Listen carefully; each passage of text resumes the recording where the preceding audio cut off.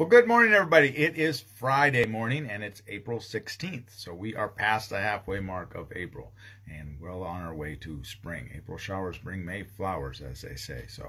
And today we're going to finish the 10th chapter of the book of Acts. We're just going to bite off a few verses today. We're going to look at verses 44 to 48, but there's a lot going on, and I think a fair amount to talk about in this. So we'll see how long this one gets. We'll try not to get too drug out. But there's a lot going on in this tail end of the 10th chapter of Acts, and then we'll get into chapter 11 on Monday. Tomorrow, of course, Saturday. I'm getting a day ahead. It's not Saturday, it's Friday. So we'll start at 11 tomorrow, and then of course Saturday or Sunday we have worship at 10. So let's just jump right into this bit of scripture so we can get through this.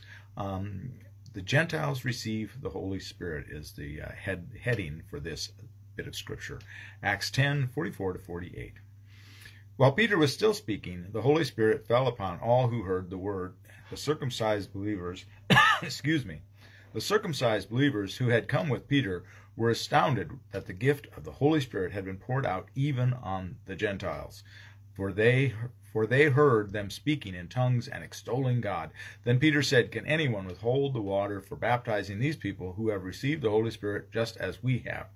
So he ordered them to be baptized in the name of Jesus Christ. Then they invited him to stay for several days. Okay, I said there's a lot going on here.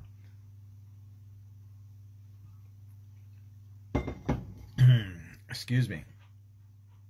First of all, we know that Peter has left off with Peter saying to them, all the prophets testify about him, that everyone who believes in him receives forgiveness of sins through his name, Jesus' name.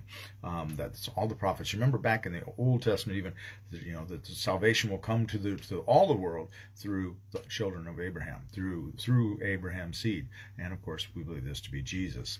So, here we have Peter speaking, and right out of the gate we have the Gentile Pentecost, if you will. The Holy Spirit is coming on these people, just as it came on the day of Pentecost. Remember, with all of the speaking in tongues and all of the people understanding, which we talked about back there, that I believe the true miracle is in the understanding. And here again, we have that miracle of the understanding of the Gentiles understanding this message that Peter is bringing to them, and so much so that the Spirit has come upon them and blessed them with complete understanding, we would perceive.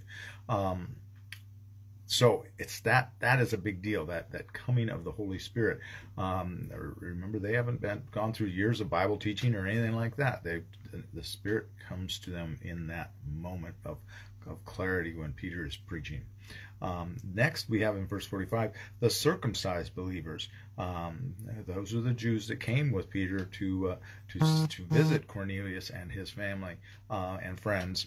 And of course, we get uncomfortable when we see that word circumcised, the circumcised believers, and that's to designate that it is the Jewish believers. Circumcision is one of those things that we'll be talking about it again and again as we go through, and it's an important thing. And I don't know that we really, as Westerners in our modern society, really understand the impact and the depth and the baggage, if you will, that's attached to this idea of circumcision. This is part of the Abrahamic covenant. This is part of what was commanded to Abraham, that all the males be circumcised. And on the 8th day, Jewish males were circumcised. Now, we do need to remember that historically, through different time periods, and one of which was during the wandering in the wilderness with Moses, there was some slacking of how much they abided by that, and there were times, not there in that time, but other times where it really became kind of abandoned. But remember that before Joshua could lead the Israelites into the promised land, all the males that weren't circumcised had to be circumcised. That was obedience. It's all about it. This whole thing that we've been dealing with Cornelius is about obedience. And that's part of this. The thing with circumcision is about obedience. It's also differentiated. It's also being divided, which is the thing that we are getting rid of now, ironically. But that's a big part of what is being set apart. Now, interestingly enough, we often accuse ancient Judaism of being a very highly patriarchal religion, or patriarchal society. Now, all societies in those days were patriarchal, but we really condemn Judaism in particular, we don't typically condemn. I don't see that kind of condemnation coming down on Islam by any means, and we won't dive into that any further than that. But the interesting thing to remember is that they're in Jewish faith, in Israeli faith, Hebrew faith was the word I want. In the Hebrew faith, there is nothing about female circumcision, because the Talmud tells us that the female is born complete. She's born holy. She's born sacred. The male is born incomplete and is made complete through the act of circumcision. So the whole thing is that the woman is complete at birth. She's perfect. Men are perfected through this 8-day thing where they are circumcised. That's an interesting thing, a thing we need to bear in mind when we are considering the whole thing about the patriarchal of the Hebrew faith. So with that, let's move on. Peter, well, one other thing I'll point out, it was something that was so vital to their faith, that there was some time periods where some of the rulers, the Gentile rulers, put down a prohibition on circumcision, and if a Jewish boy was discovered to have been circumcised, not only was he killed, but the mother was killed too. Because remember that Judaism passes down through the maternal line. It's if your father was Jewish and your mother was Gentile, you're not Jewish. If your mother was Jewish and your father was Gentile, you were Jewish. Okay. In fact, I know of a Messianic Jewish rabbi who is the father was Scandinavian, and he's a big, tall, looks like a big, tall Swedish guy, or Norwegian or whatever. The tall Scandinavians, but yet his mother was Jewish, and so he's Jewish. Anyway, let's go back to the scripture.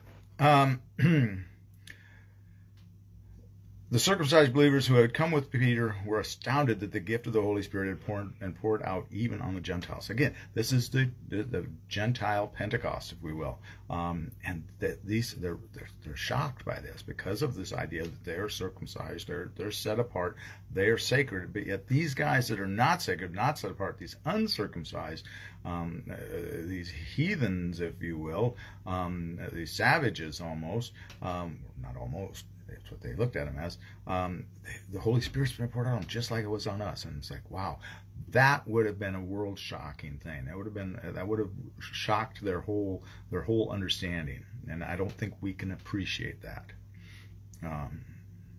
And then you had the speaking in tongues, and they're extolling God. Now, we don't know what they're speaking in tongues and extolling God, but apparently, perhaps all of a sudden they're speaking in Hebrew. I don't know. That would be really interesting, especially if you're a Hebrew speaker, you're watching these Gentiles that you most likely had no clue about how to speak Hebrew, and now all of a sudden they're speaking Hebrew. That would have been mind-bending. And the next thing that Peter does that's really something that we I think probably confuses us a little bit if we really think about it. A lot of things in Scripture we just kind of blow right by them and don't really think about the ramifications of that compared to where we're at today.